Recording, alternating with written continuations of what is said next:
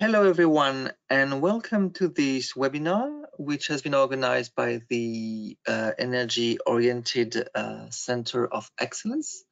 So this is a European-funded project that works on simulations and HPC. Today's webinar will be on parallel matrix-free multigrid for extreme scale computing. During the talk, special attention will be given to the coarse grids of the multigrid hierarchy to avoid their becoming a sequential bottleneck. The talk will include a scalability study aiming to solve a linear system with more than 10 trillion unknowns. Today's speaker will be Dr. Uli Rüde from Erlangen-Nürnberg University and SAFAX in Toulouse. The talk should be roughly 45 minutes, followed by a Q&A. Just so you know, for those of you who are using the GoToWebinar interface for the first time, you as participants are all muted, but using the GoToWebinar interface, you will have the opportunity to click on the Ask a Question button or on the Raise Hands button. So when we get to the Q&A session, please click on Ask a Question or raise your hand, and I will open your mic so you can ask your question, and Professor Rüde will answer. The webinar itself is being recorded and will be made available on the EoCoE YouTube channel, where you can find all our previous webinars as well. Uli, this is it for me. Please, you can go ahead. Yeah, Julien, thanks a lot for the introduction and for organizing this. So I'm the speaker. My name is Uli Rüde. Just a double check, Julien, is my voice coming through clearly? Your voice is coming through clearly, and we can see your screen. So everything is okay. Well, so thanks for your interest and attending that seminar. So my topic is multigrid methods. It's a field in which I have been working for most of my career. And you can see that the work is based on collaborations with numerous people, including groups in Munich and in Germany, with whom we had a 6-year project on exascale computing. It's my own group in Erlangen, which I'm heading there. And then it is quite a number of people from SAFAX in Toulouse, where I have a second affiliation, where I'm leading the parallel algorithms team, and collaborators there also at IRIT in Toulouse, who have especially contributed to this topic that was mentioned, improving the coarse grid solvers in multigrid. So let us get started. I'm aiming to speak for something like 45 to 50 minutes. And what I have brought with me is first a few general remarks about the difficulties of exascale computing. So for specialists, this is maybe just a summary or some warm up, these considerations. But then I will come to my topic, the algorithms and their efficiency, in particular our way to implement multigrid. It's geometric multigrid, not algebraic multigrid, with a software called hierarchical hybrid grids and high-tech. I will explain that. To study the efficiency, there is a paradigm called textbook multigrid efficiency. I hope to find some time to speak about that. Then I will talk about the topic, which is kind of an excursion of how we exploit these techniques for an EoCoE project. So we have been working on plasma fusion, so a sub-problem of that. I should make that disclaimer that it's not full plasma fusion, but it is just this problem of the gyrokinetic Poisson equation that we have worked on and are working on. Then this topic of coarse grid solvers, and then, as I've mentioned, we have the 6-year project towards exascale computing, and the largest computations that I can show are actually coming from that. So this will be Earth mantle convection. I'll say a few words about that. Some of you may also know my work on lattice-Boltzmann methods. Therefore, the disclaimer, nothing about that in this talk. I can speak about that separately. So extreme scale computing, that's 10 to the 18 flops, and in some ways it is simple to think about that, because we know that our processors are stuck at clock rates not too much higher than 1 gigahertz for energy consumption reasons and then the heating of the chips. And that means that if you want to work on 10 to the 18 operations per second, you will have a degree of concurrency of 10 to the 9, because you need 10 to the 9 times 10 to the 9 to get 10 to the 18, and that can only be done through concurrency. And we sort of have a picture what exascale machines may look like. They may have something like 10,000 nodes, and they may have something like 1,000 cores per node, and then maybe something through vectorization and pipelining, another 10 to the 2 instructions in each core that are operated on concurrently. That's just very roughly. But what the point that I want to make is that if you want to get to exascale, there's nothing you have to lose. You have to exploit all of that. It's not enough to do MPI parallelism between the 10 to the 4 nodes. You also have to use some paradigm like shared memory parallel programming to deal with the 10 to the 3 cores. And then you have to get the code such that they vectorize, and you can exploit that instruction level parallelism. And if you forget about one of them, you will not reach exascale in the fullest sense. Also an interesting aspect, but for this talk only a side remark, if an energy consumption of a single flop is something like 1 nanojoule, then again, if you multiply that with 10 to the 18 flops per second, you would get a machine that immediately needs a gigawatt. 1 nanojoule times 10 to the 18 multiplies up to a gigawatt. We do not want to build computers that consume a gigawatt, so energy is an issue. And I probably don't talk, I have also side aspects on resilience, but not in this talk, so let's not go into that. So this hardware configurations on this very abstract way already say, okay, what can we do about efficient solvers? It's essentially the algorithms that determine what cost we have, and then of course also the implementation. And the core of scientific computing is typically Gaussian elimination. So there we know that the cost of the algorithm is 2/3 n cubed for a dense linear system with a standard solver.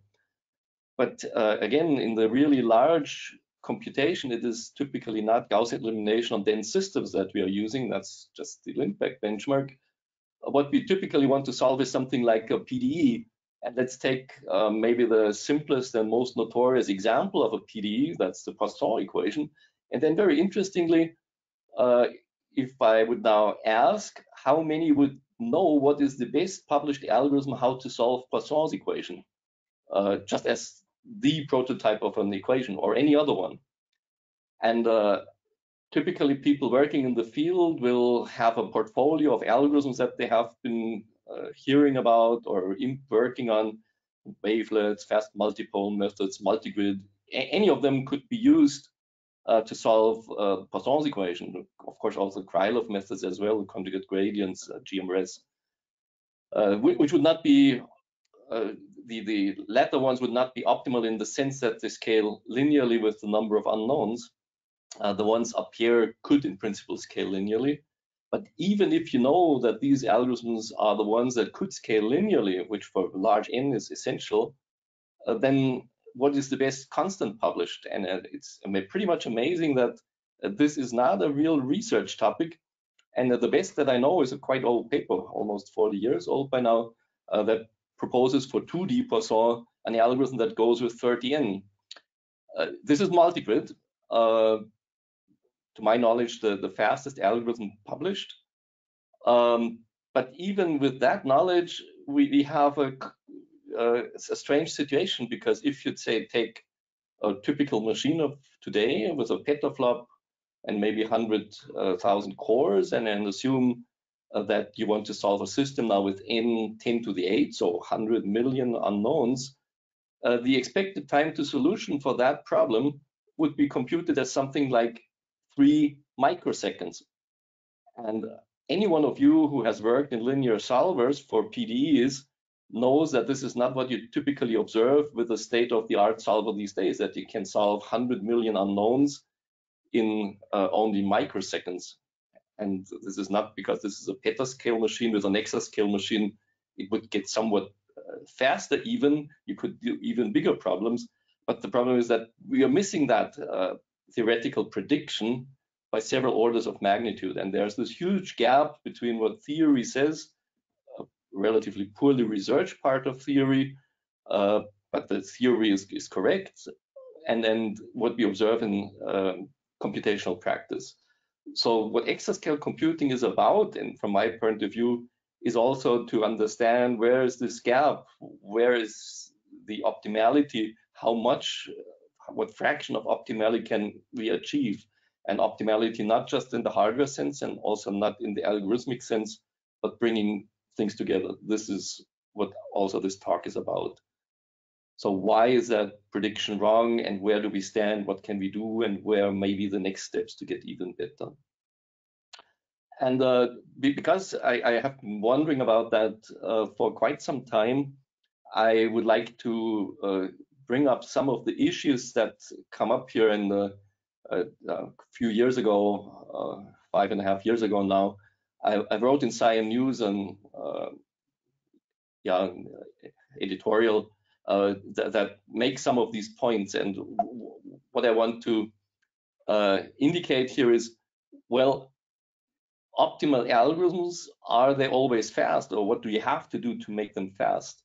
And how do you balance the question of accuracy? Eventually, you likely don't want to solve a linear system, but the PDE accuracy is essential. How does that reflect in cost? Then the approximation order, that's of course influencing the complexity of your discrete system. How does that influence things? The mesh structure that you're using, I would assume that many people would think that unstructured meshes are more flexible, they give you a more modeling power, whereas structured meshes, but there is a performance penalty that you have to pay. You would have modern methods that are using adaptive refinement. That, however, might destroy superconvergence effects. Not really very well studied how that is balancing off. And then, of course, all the questions of efficiency on modern supercomputers and unstructured grids with maybe complicated data structures, how that is affecting that. Then the algebraic solver, I will talk a lot about operation count, but always one has to keep in mind how does that balance with parallel scalability. It could, and it very often is the case, that a slightly more expensive algorithm in terms of operation count has better scalability and therefore in the end wins. And the cost metric, I've mentioned that energy consumption might be more critical than time to solution. Then maybe I don't talk about these things so much, possibly the last one. If you work in parallel, you cannot always, and you want to work efficiently, determine the associativity of operation that changes the round of error behavior, and therefore you may not get bitwise reproducibility of results. In particular, if you're on a faulty system and have to build in fault tolerance measures, redo computations when some have failed. And that's also a big problem if you take the maybe naive approach that computation is correct if you can reproduce this up to the last bit. That may not be so easy on the future systems. Okay, now after this warm-up, bringing up a large number of topics, I want to immediately jump into kind of the high end and ask the question, now with the linear systems and taking PDEs such as Poisson's equation, later we'll talk more about Stokes maybe than about Poisson, but let's take a look at that and ask, what is the largest system? Where is the state of the art? And again, I can look back, in this case, 15 years. There's a paper by myself published in the Supercomputing Conference 2005. So that's will be 16 years this year.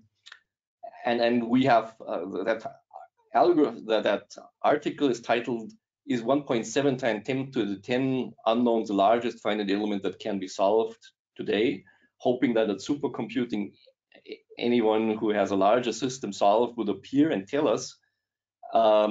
That, I think, was standing at that time as the world record in linear system solving 16 years ago. And now, 16 years later, where do we stand? Now, I'm showing you a picture on a machine close to actually where I'm currently sitting and where I'm giving that talk, the SuperMOOC machine at LRZ in Garching. If we come from the memory capacity, this machine has roughly 700 terabyte of main memory, machine with a significant amount of memory. And if you convert that into how many floating point numbers can you store, you can store on that machine 8 vectors of length 10 to the 13. So 10 trillion elements if you accept trillion as 10 to the 12. And now, if a big topic of what I want to talk about is also matrix-free implementations. And if you now say we don't have to store the matrix, we find a clever way to avoid that, the 8 vectors turn out to be enough to store enough information to solve a reasonable scientific finite element problem.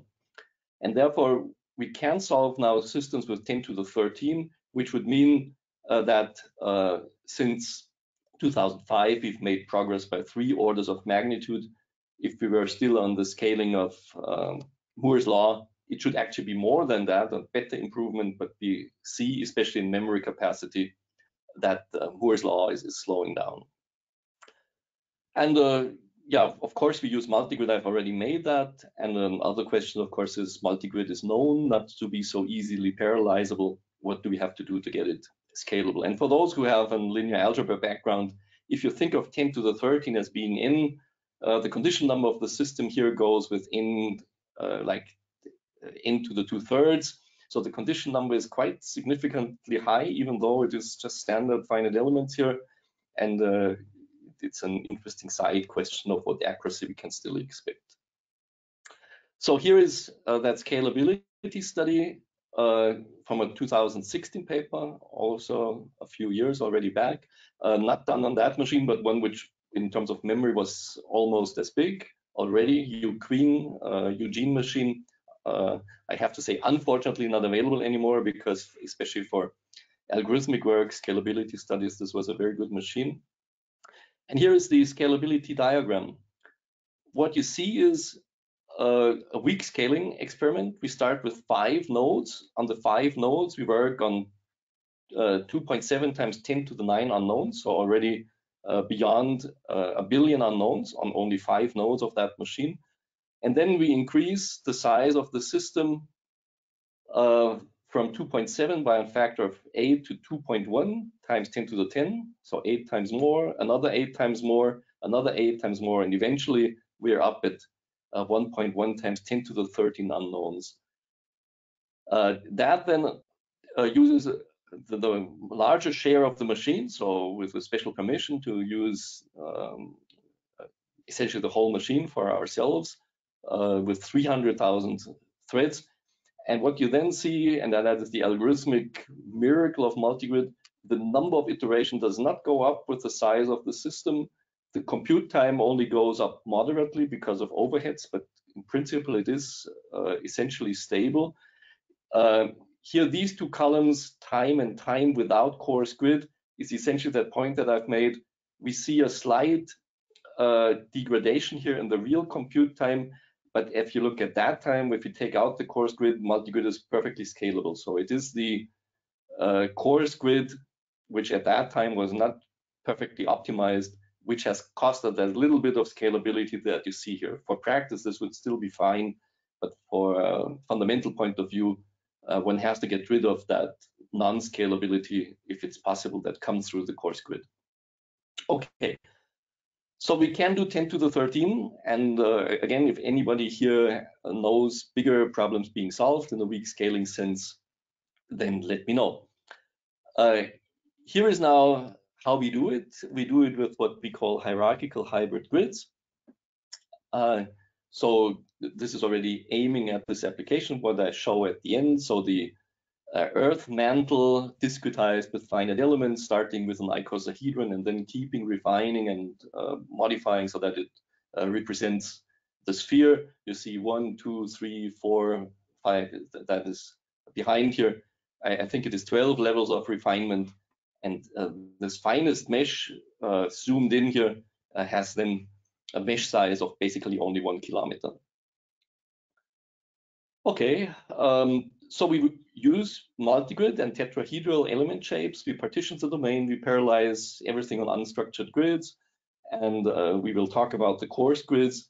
But before we do that, I also want to emphasize that we need the matrix-free implementation. If you think about the storage that you would need to store the stiffness matrix or the mass matrix or both, then doing something of that size is basically getting rid of the matrix buys you 1 order of magnitude in memory consumption. So you have to go for that if you want to go to that extreme scale. Multigrid, this is not a tutorial on multigrid, but for those who just want to get a glimpse, what is the algorithmic structure of it? You have the finest grid and you solve essentially by doing something simple like relaxation on that grid, but then you transfer the problem to a coarser grid, which goes by way of computing the residuals, so evaluating what is missing for the system to be solved, and then transferring that to a coarser grid. Here in that notation, little h means fine grid, big H means coarse grid, and typically the number of unknowns in 3D reduces by a factor of 8 by each level of recursion. And at the bottom, you have this problem that you then get a system that you still have to solve. And if it's another trivial problem, it is one problem that can still cause you the non-scalability that you have seen in the previous slide. And that's this side or is essential component that needs to be researched because it's far from trivial how to do that in the best way. Okay, that's the algorithmic structure of multigrid. There's a lot of debate, or has been maybe in the community, that these coarse grids should be gotten rid of because they create all this complexity. My point of view is, and we might debate that in the end, in these PDEs that are of interest here and in the linear systems, you need to have a global data exchange. And the only way to get that exchange done in an efficient way is through a hierarchical structure, and multigrid is exactly the structure that you need. There's nothing better you can do. If you have then on the coarse grid idle processes while you solve for that, this is just how the world is. There's no way to avoid that if you want to solve these systems efficiently.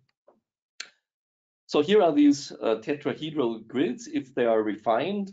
And the slide here indicates how we deal with the parallelization. So we have a macro element. So the big thing here is the macro element. It is refined by several levels. They are distributed to different processes, and in the middle between, we have data structures that geometrically represent a face between the 3D elements and algorithmically represent the data structures and the algorithms that are needed to do the communication. We do that, by the way, also hierarchical. So we have the volumes, so the tets themselves, their faces, the edges, and the vertices in a very systematic setup of managing the data structures. And here you see how we do that for the Earth mantle. I think this is illustrative to look at it, that you can mesh something like the spherical shell that is the Earth mantle, so that rock layer 3,000 kilometers deep below our feet, rock before the iron core starts. And each of these tets are then starting from an icosahedron refined and then stretched to become the spherical. We use an algorithm for refining the tets that, to my knowledge, goes back to Jürgen Bay. And then you see how these tets are then being refined. That was briefly visible on that slide. An illustration now here only in 2D, because in 3D would be more complicated. It generalizes to 3D, as you have seen. So these are the meshes that we have. We start with something unstructured, and then we add structured refinement in that particular way. The current implementation has the code name HiTech for hybrid tetrahedral grids. We want to do general discretizations on these grids. The old prototype that I showed before was restricted to simple discretizations, and we do that in what we believe an efficient way. As you can see here, the unknowns here arranged as you might want to have them for P2 elements, these here plus these here together, but maybe also volume degrees of freedom are implemented in a systematic way, as I will show here on the next slide. So if you have all these unknowns, they are extracted and stored in a linearized form. So there are no pointer structures, no indirect addressing necessary if you do it in that form. And that is the advantage that we want to have, because this is the data structures which permit us to get extra good instruction level parallelism. So these last maybe 2 orders of magnitude that you can gain by having a code structure that permits vectorization and instruction level parallelism. So you see, all the unknowns on the edges can be linearized, and then you don't need any pointers anymore. If you think of the matrices, we're basically extracting substructures of the stiffness matrix that are banded, and we do that in a systematic way directly from the grid generation. And similarly, for the unknowns that are volume oriented, we do the same. So we have a set of these linear unknowns stored in linearized arrays with very fast index-based access rather than indirect access with pointers. In 3D, it gets quite complicated. And the benefit that we're getting out of that, we are now going down to study really the instruction level and node level efficiency of our codes. So these diagrams are roofline diagrams. If you analyze in 3D what you have to do to perform a matrix vector multiplication, or equivalent here a Gauss-Seidel relaxation, you get 8 kernels, so it is basically 8 traversals of the data structure for the 8 different types of unknowns that you have in this particular setup. And in the roofline diagram, you see that all the kernels that we have are at the supposed limits. So most of them are at the bandwidth limit in the roofline diagram. So they exhaust the bandwidth of the chip and could not be faster unless we would use some temporal blocking techniques, which here we don't. And there's one kernel that seems to lie outside here. That's actually the one that is responsible, or that is caused by the that this is a Gauss-Seidel method. Gauss-Seidel is inherently sequential, and so it is here actually the scalar peak performance that determines where this point lies. It cannot be faster than the scalar peak performance. So if you wanted to be better in that one, this is only one of the 8 kernels that in this sense underperforms, but inevitably because of that algorithm, we would have to change the algorithm to get rid of that. So this is node level up here. Roofline analysis shows that not much better can be done unless the algorithm is changed. And then if this is being put together to solve a linear system, this here refers to Stokes, scaling up to 147,000 processes, not quite 10 to the 13 unknowns, only a third of that, 3.6 times 10 to the 12 unknowns. You see that the timings for a multigrid algorithm are reasonably stable. So the largest one out here with 10 to the 12 is not quite, so perfect would be if it were perfectly flat. When we go up from small problems to bigger problems, the green, red, green, orange, and blue curve are different size of problems, but on the same kind of machine. So if you kind of go from blue to orange to green, it's a strong scaling scenario. And if you go along one of these curves, it's a weak scaling scenario. And you see that we get solution times in around 60 seconds, except this largest one, where it's not completely clear why that is, or it is quite, there's a reason behind it, but not so easy to fix. You see that we are not using the full size of the processes there, which has to do with memory access problems. Anyway, that's where we stand. I have to check my time, so I have spent roughly half of my time, so maybe I have to speed up a little bit. Matrix-free methods. I said that this is very essential that we can work matrix-free. If we have a structured mesh with these kinds of elements, the 3D equivalent also, then this is not enough to handle every geometry. If you think of the sphere, you want to do something like that to get the sphere. The downside of that is that the stencils are then not constant anymore. We don't have to store any matrix if, or only in a very limited form, if we have this kind of geometry and constant coefficients. But as soon as we have either variable coefficients or a deformed geometry and have to use blending to adapt to the geometry, the stencils are different from point to point. And the technique, I will elaborate on that on the next slide, is in fact to represent the matrix not by the classical finite element assembly, but by using a surrogate technique. And the surrogate is, you can show that in a geometry like this or like that, the value of the matrix entries can be approximate with reasonable accuracy by cleverly designed polynomials, and evaluating these polynomials is much cheaper than doing the finite element assembly. And that is essential to get an efficient on-the-fly recomputation of the matrix whenever you need the entries. So here is what I've just said. This is, by the way, how such a point in the 3D mesh looks. It's connected to 15 neighbors for linear elements, as you see there.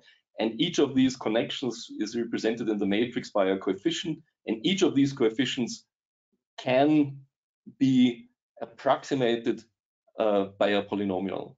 And there's a trade-off, of course, involved in that. So you first of all have, of course, to set up these surrogate polynomials. This has to be done in a setup phase. And it is only an approximation. Only in special cases can you get perfect accuracy, and therefore we need to quantify. I think here it comes how much we lose. So if the real operator is an L, the one that you get by the surrogate approximation has an error term in it, where the kind of the size on which you set up these polynomials, for us this is typically that coarse grid size goes in, and then the polynomial surrogate order, and then this is just the qualitative estimate perturbation term, which would be constant. So you have to make this big H to the Q plus 1 smaller than the finite element error that you have anyway to make that technique reasonable. And then I'll have some data on that on the next slides. Another thing that is worth mentioning, having found these surrogate polynomials is not everything. You still have to implement it efficiently, and that has to be done by carefully setting up a structure that you can evaluate these polynomials equivalently. So if you have an 8th order polynomial and have to evaluate that at every point, it might just be equally expensive as computing the stiffness matrix by numerical quadrature and whatever is in there. But it gets much cheaper if you evaluate it incrementally. That means while you traverse the grid, you just increment what changes from one point to the next. And then here's a set of papers, if you're interested in, that lays out how this is developed and what the mathematics behind that is. What can be gained with that is shown here. This is an accuracy plot. So if the level of refinement goes, that means the mesh becomes finer. You would expect that the error goes down, and then the bottom line is kind of the classical finite element convergence that you see. And these lines that deviate and then stagnate are the ones that come from that surrogate technology. So if you use a surrogate with only moderate order, so here the boxes correspond here to 4th order, you're stagnating roughly at the 4th level of refinement. So if you want to go to, say, the 7th level of refinement, you have to go to this here, or maybe that is still good enough to one of these, or 8th or 10th order polynomials. So, you know, in some sense, you make your things worse because you add an additional error, because if you use these surrogates, what is the benefit that you're getting? Well, it's a speed up that if you say apply that on 6 levels of refinement, then you see that the speed up that you're getting, this here is speed up relative to the standard, is almost 1 order of magnitude, a factor of 7, 8 or more, depending on how you set it up. So the speed up compared to a trivial or naive recomputation of the stiffness matrix is potentially a factor of 10, and so it is worthwhile to go for it.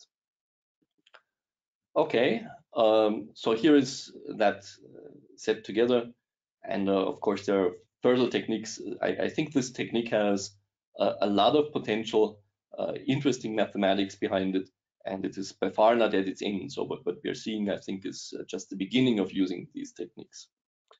And I can point to, these diagrams are from a very recent work, just submitted student paper for the student paper competition, Copper Mountain. So the Copper Mountain Multigrid, the Multigrid conference, maybe worldwide, that happens this year online, of course, and that has a student paper competition. So that paper is submitted for the competition. Okay. Yeah.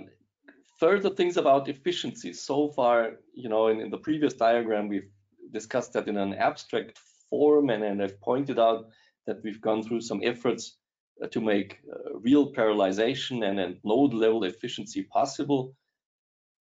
I would like to elaborate on that, both the abstract view and then the machine-oriented view, hardware-oriented view. And I would like to put that in a context of Brandt, one of the inventors, co-inventors of Multigrid, and he coined that term textbook multigrid efficiency. It is a paradigm which I like a lot because it is something very ambitious and certainly not easy to reach. So Brandt's claim, and in some sense you could say this is the holy grail of efficient PDE solvers, and especially multigrid, is that you solve a system with an efficiency that is not more expensive than 10 times applying the operator. So invert a matrix with a cost which is at most 10 times multiplying with the matrix. If you achieve that, you have done a good job. That's what textbook efficiency would then mean, and we will see where we stand in that. So first, we'll do that in an abstract form by introducing what is a work unit. The work unit is the cost to apply something. A work unit of A, or a work unit, is once applying the matrix A. One work unit is the work of applying A. That's how I have to say it. And in that notation, textbook efficiency, TME, textbook multigrid efficiency, is achieved if the work of applying multigrid for a solution is relative to the cost of applying the matrix less than 10. Note that this is defined with respect to the underlying differential equation, and that this is much more ambitious than just mathematically claiming we have optimality or something like mesh independent convergence, or one of the things that you see in many mathematical papers as their primary result. This is, I could even say a little bit provocatively, if you achieve that, you're much closer to having something that's practical than if you have just an abstract mathematical proof of asymptotic optimality. And also, TME requires that you know the constant, so it is very difficult to assess theoretically. I don't know really much where this is done with mathematical rigor, but at least you can do it with systematic numerical studies. What I show here is the so-called full multigrid variant, again for Poisson's equation, and full multigrid with a V cycle. Oops, I have a problem. I have to restart my slides because I had this pop-up window which was not blocked. Sorry for that. So the slide should be visible again. They're back. So is it okay? Yes, it is. Okay. So, sorry for the hiccup. To explain that table, what does it mean? Textbook multigrid efficiency also means that you're not solving your linear system with excessive accuracy. It means ideally you want to solve your linear system. The solution is called UL, Twiggle as your solution, not as perfect. UL itself is what you would get with a perfect solution, no remaining iteration error. and you only do that up to U twiggle, and the relation of the error of the U twiggle with respect to the perfectly linear solution is that factor gamma. So in principle, a factor of gamma of 2 means that you have twice as much error as your linear system would ideally provide as a solver, as a solution for a finite element problem. So many people would probably say it should be a little bit less than 2, maybe 10 or 20% more error than the finite element solution is acceptable. A factor of 2 would mean 100% more error. That's maybe more than most people would want to tolerate. Now, these algorithms that we are trying out here, the full multigrid of the V cycle of one pre-smoother and one post-smoother for a 3D Poisson equation, that's a very weak V cycle. It does not get tremendously good convergence, and full multigrid means that I'm recursively starting from a coarse grid and working myself upwards. Nevertheless, this algorithm reaches a gamma of 4. That means it gives a reasonable accuracy, but it is 4.4 times as big as the discretization error itself.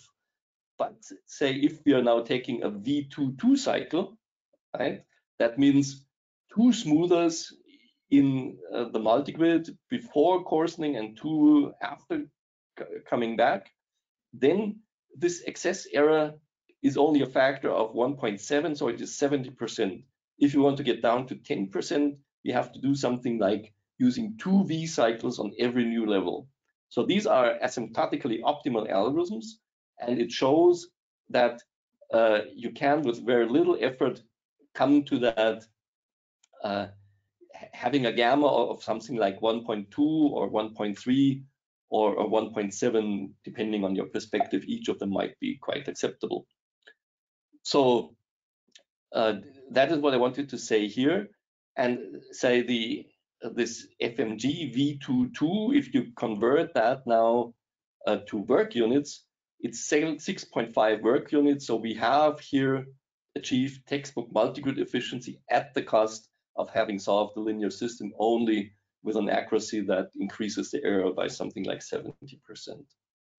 So it is possible to reach textbook multigrid efficiency. So here is now the same for Stokes. This is the Stokes equation, harder to solve because it's a saddle point system, not symmetric positive definite. This is discretized with a stabilization term because it's a P1 discretization, which otherwise wouldn't be stable without the stabilization. Here is the multigrid algorithm, and then here is the papers, how Stokes is being analyzed. This paper here by Daniel Drischka and our collaborators Barbara Wohlmuth, also Walter Zulehner from Linz, have analyzed this particular multigrid method with that smoother that has been developed here for efficiency reason. Yeah, and now comes a slide which is again a little bit difficult to explain, so I should take a couple of minutes to do that. What we have done is the following. In this parameter space, how you design your multigrid method for the discretizations for Stokes. So P1 with stabilization, and P1, which is naturally stable. It's a Taylor-Hood discretization, maybe the most classical stable discretization for the Stokes equation. We have analyzed the cost, and the A part is the momentum part of the Stokes equation, and the B part is the divergence constraints or the gradient. And we see that the P1 discretization is actually not much cheaper than the P2 discretization if we consider it in the right way, because P2 is corresponding to P1 on a final level in terms of number of unknowns. So that is one thing that goes in there. And the second is that then the P1, if you make the P2 so that it's equivalent to the P1, basically shift the 2 by one level in the multigrid hierarchy, this P1 is somewhat cheaper to here, and that compensates almost for the extra cost of the stabilization. Anyway, so these discretizations, one is second order, and the other one is first order in H1, in L2, one more. So they are, in terms of work units, roughly equivalent. Not here is it's quantified. And now we do the following. In that parameter space of Multigrid, we choose for the particular problem the best that we can find by searching the complete parameter space. So kind of we try to find what would be the best textbook multi-grid efficiency factor that we could find, and then we plot what accuracy we are getting relative to the best algorithm.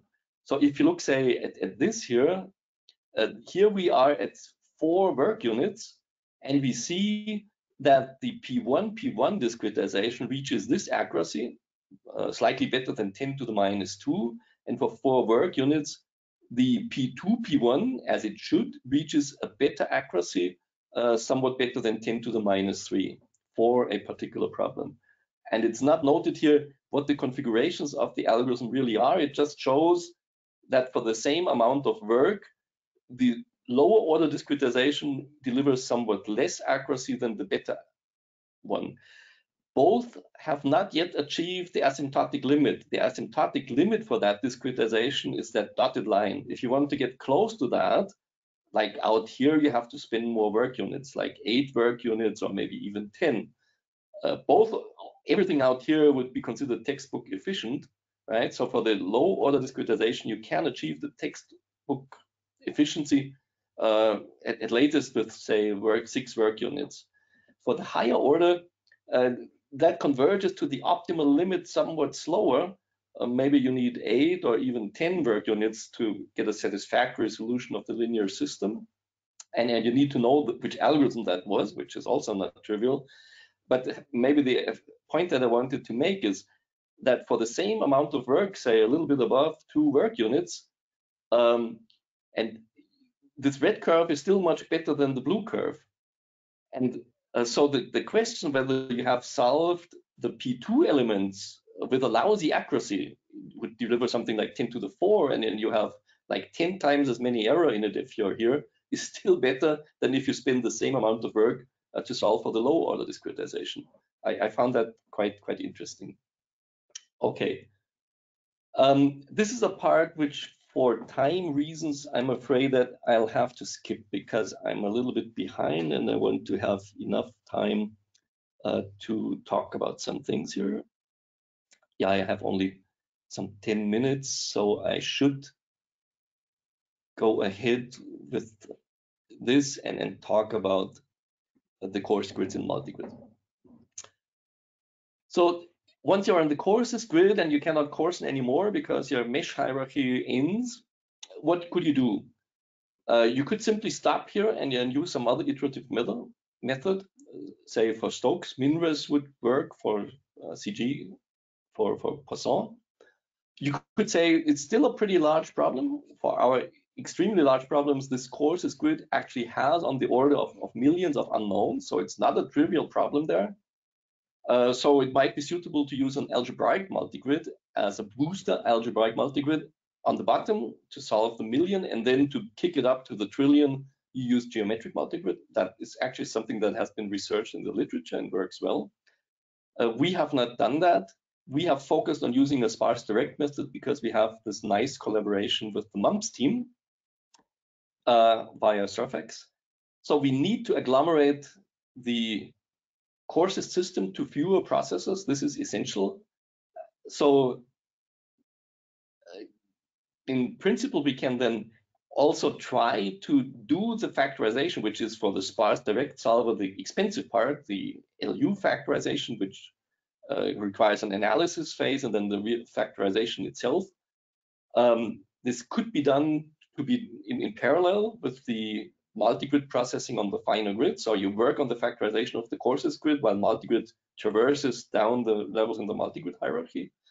You can, of course, then exploit in good cases that the forward-backward substitution needs to only be repeated once you have the factorization. And especially interesting mathematically is, of course, the modern low-rank variants. And I can point to a webinar by Alfredo, one of the key persons developing that in a focus COE webinar, so on the neighboring Center of Excellence, just a week from today. And then here are some papers if you want to learn about algebraic multigrid. This is a definite source by Jin-Chao Chu and then Tikatanov. And then this is the paper that's currently just under review by this group of authors for the multigrid side. Like Marcus Huber's PhD was developing good portions of the multigrid, and Philippe Leleu has been working on these coarse grid sparse direct solvers. So just briefly and then a little bit superficially, you have to convert this HHG matrix format, which is not a really metric format because it's matrix free. First extract the matrix, then you have to agglomerate to the master, so to fewer processes, because the system is too big to solve trivially and too small to solve on the full system. That's how we should say it. It can be done in two ways, like this here in the master worker style, or in what we call the Superman style, that you put dedicated processes out there for doing the sparse direct solver, while the whole multigrid business is run on another bigger part of the machine. Then you have to solve the coarse level problem by MUBs in this case, and then you have to redistribute back. I've listed this here to make it clear there is some overhead involved, and the method has to be, the algorithm have to be good enough first to compensate for that overhead, basically. And that is just the table that shows this R is that compression factor. So let's maybe go to the biggest problem with 33,000 processes, and there the compression factor, so the number of nodes that is being used for the sparse direct solver, is a factor 192 less, so that it's only 225 cores that you need for the coarse grid sparse direct solver. And as you can see, this is less than a percent of the number of cores than that you have here. So it is quite feasible to use that Superman strategy and put these 225 cores separately and use them for nothing else than for the coarse grid solve. And this story and other things will next week be defended as the PhD thesis of Philippe Leleu. The defense will be February 3rd. And I'm very much looking to that because it contains these interesting results and many more. Okay, let me quickly check. Do I have time to spend a little bit about the gyrokinetic Poisson equation, or am I already over time? Well, we're nearing the 55 minutes mark. If you want to take 2 or 3 minutes. 55. Yeah. So maybe I'm then jumping ahead and just trying to summarize what I have here.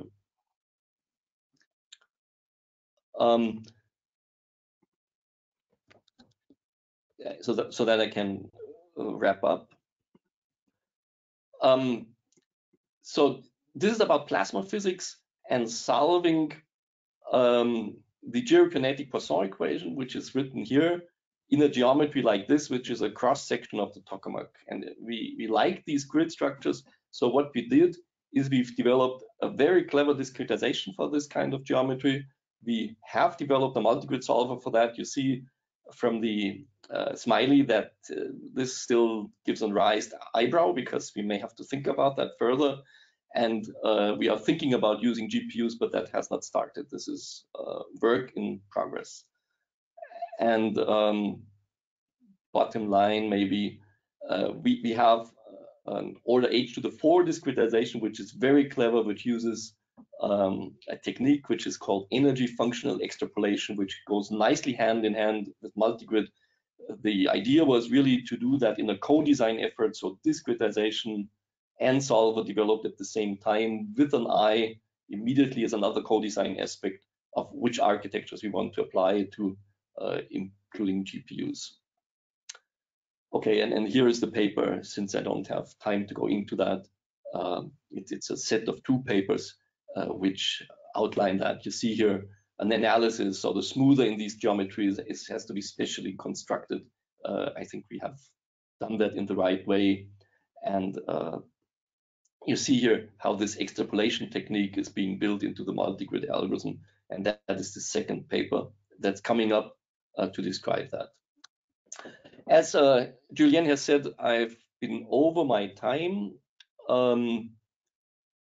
Then as maybe some eye candy towards the end, the HHD software has been used to solve real geophysics problems, and I'm just letting the video run briefly. So this is the Earth mantle with imposed velocities on the Earth's surface from geophysical data, so the plate movements of the Earth as the Earth's lithosphere imposed on the flow. And here you see kind of a snapshot or a selected number of streamlines of the Earth mantle moving with velocities of a few centimeters per year. What you've just seen was below Africa, and this is below the Himalayas. And if these computations and the data are correct, actually the streamlines that have a converging flow and sink down under the Himalayas would then go down to the Earth core and come up below South Africa, where it is known that the upstream, the up velocity as a super plume lifts up the South African part of the continent by almost a kilometer. So it is nice to see that one can do these computations with the geophysical data and doing some studies, and no time to talk about that. And yeah, last thing, we can do that not with 10 to the 13 unknowns, but with 10 to the 12 unknowns, and that is sufficient to discretize the whole Earth mantle with a grid size of 1.7 kilometers. So this is a volume mesh. This is not like the for the thick shell of the Earth mantle. It is not like for the in climate simulations or weather simulations where you only have this relatively thin layer of the atmosphere. We really essentially discretize the whole volume of the planet, and we do get to a mesh that is not so far away anymore from 1 kilometer resolution, everything. Okay, thanks. So multigrid scales, we have these implementations, and we have that. It's still in progress to put that into a flexible, powerful software architecture that can support modern discretizations. Sorry for being over time, and thanks for your attention. Thank you very much, Uli. I know we are over time, but we'll still have a few minutes for a couple of questions. So as I was saying in the introduction, if you want to ask a question, go under the participants table of the GoToWebinar interface and click on either ask a question at the interrogation point or the raised hand button.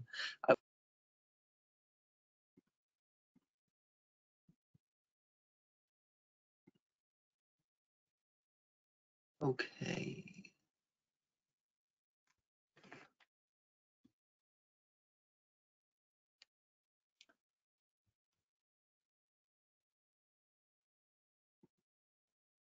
Okay, I'm not seeing any questions at the moment.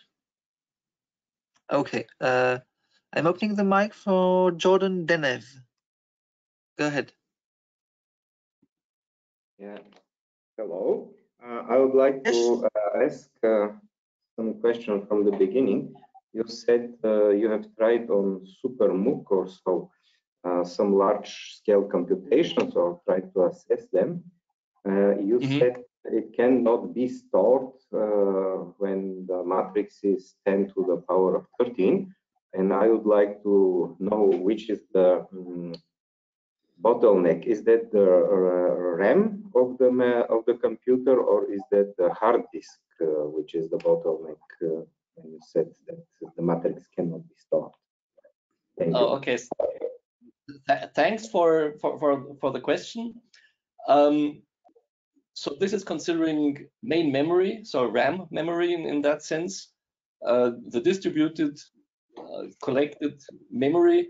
And on the current SuperMOOC NG, it is on the order of 700 terabytes, and that is only enough to store 8 vectors of length 10 to the 13. So in our most efficient multigrid implementation, we need 3 such vectors, one for the right-hand side, one for the solution, one auxiliary. Typically, if you do some conjugate gradients, we need some additional vectors, so that 10 to the 13, you cannot really go much bigger alone from the vectors. And if you think of the matrix, so the matrix that we have has typically something like 15 entries per row. In average, higher order more, but the lowest order would be 15. So you would already need something like, so one vector is 80 terabytes, you would have 15 times as much to store that matrix, just the numbers. But then you need also a sparse matrix structure. You need the pointers to the other elements. And think about 10 to the 13, 32-bit integers are not enough to number them. So you need 64-bit integers, so that even that alone would double in a naive implementation the memory requirement. So these are really extremely large problems, where the matrix, I think for the 10 to the 13, and for our case, I've once calculated it, it goes up to something on the order of 10 petabyte or so. And there's no machine in the world that has that much main memory. If you did store the matrix on the background disk, you would have the problem that you have to read it in all the time.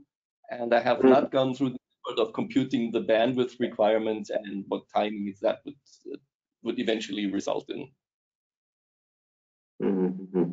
Yeah, thank you. What do you mean by a follow-up question? What do you mean by we have 15 vectors or so? You said your system has something like this. Is that variables that you solve, or equations, or what is we that? are solving for 10 to the 13 unknowns. So 10 to the 13 degrees of freedom as largest. This is number of degrees of freedom that we're looking for, and that we're solving. And then the 15 would be the number of elements that you have to 15 times as much that go into the stiffness matrix. Yes, so the thank you. Matrix, yeah. Thank you for the question. I saw that Herbert Owen wanted to ask a question. Herbert, I am opening your mic as well, but you'll need to do it on your end.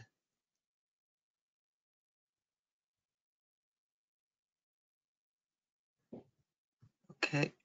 Hello, Uli. Spectacular topic.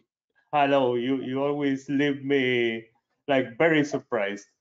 And the amount of topics you touch for me is impressive. So I didn't know you were that much into finite elements, also lattice Boltzmann, and well, everything. I don't know how you do it. I just touch a very small portion of what you touch. But well, in any way, as you know, I work with finite elements, and well, perhaps this is closer to me than what you do with lattice Boltzmann. And you have preferred to go for lattice Boltzmann for fluids, but why couldn't we go with something like this? So why have you preferred to use lattice Boltzmann for fluids instead of just this? You have a Poisson equation, a fractional step method. P1 is perfectly fine for me. Moreover, here we have an unstructured grid. From what I saw, you can use an unstructured grid. And for me, this is a huge advantage. Then inside each element, you subdivide internally. And this, I believe, is also a very good idea. I don't know if you can correct for the boundaries. If you have a core boundary, then you can adapt this mesh. Well, it's a lot of questions, but perhaps we can talk later at some moment. But well, I had a lot of curiosities. Okay, I hope that we'll be in contact at some point, and if not in person, then why not using Zoom for a meeting in part of the EoCoE project? Okay, but I'm not sure that I can address everything. Maybe Julien. No, just something. Okay, maybe the most tricky question is, why do we use lattice Boltzmann when we always also can do finite elements? Difficult to say. When I got into lattice Boltzmann, I was very skeptical about the method, and I must admit that it kept surprising me in the sense that lattice Boltzmann does have its advantages. you know what we would now do here with time steps, as you see here on my last slide. This is the finite element computation, and it's I think 10,000 time steps of the finite element solver with an implicit solve. If you did the same thing with lattice-Boltzmann, you would need probably 2 orders of magnitude more time steps. On the other hand, it's an explicit method, and it's always again surprising how lattice-Boltzmann outperforms implicit methods in some cases, not always. I'm not saying that that is always the best, but in some cases, it is really so amazingly fast that it can do 1,000,000 time steps and just shrug your shoulders and then just compute it away. But there are, of course, these problems where you benefit tremendously by doing implicit things and do finite elements and all the developed technology. Yeah, Herbert, we can do the things that you've said, but it comes at a price. It comes at the price that we have to do these co-design things. So we cannot easily do that on top of existing software. Some things we can do on legacy code and other software, but what I've shown depends a lot on the fact that we have the luxury to develop that from scratch. And really kind of, I was lucky enough to know, say in year 2000 or 2005, when we started to develop this finite element things, I sort of had the vision that something like GPUs would be coming. And then that's why we are doing so well. But if you try to do the same that you are doing here, suppose you want to do LES, and the momentum you want to treat it explicit, and this is what we typically do for the momentum. It's no big a deal if you have wall modeling. Then the only thing that you have implicit is the pressure. Yeah, you could do some artificial compressibility. Professor Reinhold Lohner is going this way. He's doing some finite difference with artificial compressibility, and he says that this is very, very competitive against lattice-Boltzmann, and he prefers to go with the standard equations that are better known. Well, I still have a lot of doubts, but well, I guess that perhaps we can talk at some other moment. I tend to agree with you, right? So this, in these cases, a well-designed finite element solver is state of the art, and it's not a bad thing. To be critical of what I have shown, for a real industrial geometry, the multigrid that I have shown would be quite difficult to use because we need, for the efficiency, the structured refinement of an unstructured grid. So if the geometry is not too complicated, the Earth mantle is a good example of not too complicated. We are doing fine. If we have now an industrial geometry, think of some mechanical structure. Car, yeah, for sure. This is a good point, perhaps. Well, but you could do finite elements with some embedded mesh or whatever. Yeah, that would be a possibility, yes. But the world is big, right? So there are many things that can be done, and there's, you know, I'm not saying that what we do is the only way to go. It is. Well, but you have like all of the technologies there. Yeah. That is why I like to ask to you, because I only have finite elements. So if you tell me, well, I have finite elements, but well, you have like kind of both things. One is for convection, but it could be adapted and it wouldn't be that difficult. I don't know. Thanks again. Herbert, if you want, send me an email and we can try to set up a discussion, because it's probably boring for the others if you go too much into detail here. Yeah, sorry. Thank you very much. No problem, Herbert. Thank you. Okay, I saw that we had another question. Jose Fonseca. Jose, if you're still there, I'm opening your mic. Jose, are you there? Hi. Okay. Yeah. Yes, I'm here. I'm just writing to you, but yeah, I'm here. Can you hear? Yes, absolutely. I can hear. Yeah, I just have a small question in the slide 25, where you do this comparison with the different discretizations and how expensive they are in terms of computational work, I was just wondering if you did some comparison with or have some thoughts how this picture will like if you go for discontinuous pressure approximation, like something like P2 minus P2 P minus 1. I'm afraid that I cannot answer that in a good way. We have thought about using modern discontinuous discretizations anyway, DG methods or derivatives of that, but we didn't have a chance to do anything serious on that. And with a new setup, so this high-tech re-implementation of our old HHG software, we should be able to do that. But until relatively recently, kind of the continuous elements were hard-coded in the software, and it's only now that we can start thinking about using discontinuous finite element spaces, non-conforming. Okay. Okay, thanks. So sorry, it's definitely an interesting question, but I don't have an answer. It's okay. Then I'm looking forward to future work and to see if there is an answer.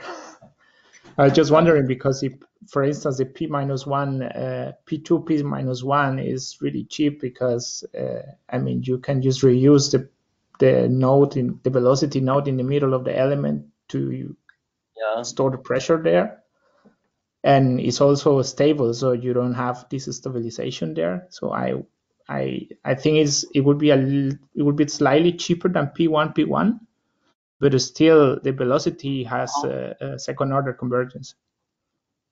Okay, it's a very good point. Yes, and we have thought of using discontinuous pressure approximations on and off. So especially our collaborator in numerical analysis, Barbara Wohlmuth of Munich, she has been pushing in that direction, but it was just not feasible with our software. But I completely agree that these discretizations need to be taken into account if one really wants to move forward. Okay. So thanks, Annie. Thank you, Jose, for your question. I will move to what will probably be our last question today. Mr. Vadim Eisinger.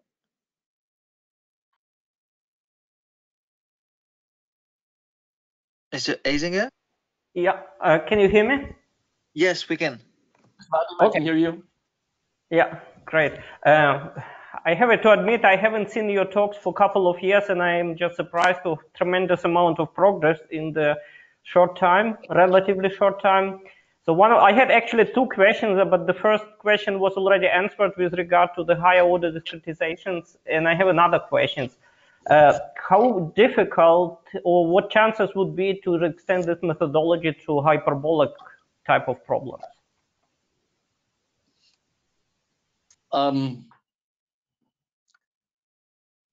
Not so in principle, I think there's nothing that would keep us from doing hyperbolic problems, in particular doing some kind of an explicit time stepping or something like that. If you know, through Harald and your project there, we do have some contact, so we could sort of get together and think about that. What I would like to mention, Vadim, what could interest you, what I didn't have time to talk about, the Earth mantle convection is determined by the heat transport, and then for the most part we have done this advection diffusion equation, very strongly advection dominated by a stabilized finite element method. What Niels, the PhD student who works on that, has done very recently, he has replaced that with a Lagrangian method, basically a particle transport method. And that gives surprisingly good results. We are just writing that up. Pretty amazing. So and also very well parallelized in our structures. So really seems to be a big winner to do it that way. Oh, right? that So sounds basically very good. We're following basically the characteristics for that. Okay, that sounds very good, and that probably would be also not too difficult to transfer to other technologies that we have right now in the works. So we probably should also have an online appointment. Okay. Yeah. Thanks a lot. Looking forward. Yeah. Thanks, Vadim, for the question. Okay, well, thank you all for the question. I think this will be the end of our webinar. As we've said before, the session has been recorded, so I will upload it on the EoCoE YouTube channel shortly after we conclude. I'd like to thank you all for your participation today, and obviously to extend a special thank you to Uli for this very interesting webinar. I know we haven't got the time to cover every topic you wanted to today, but I'm sure we'll leave an open slot for a follow-up webinar for you if you want to, obviously. So thank you very much. Okay. Thanks everybody for listening and your patience for me being over time. Okay. Bye-bye. Goodbye, everyone. Thank you.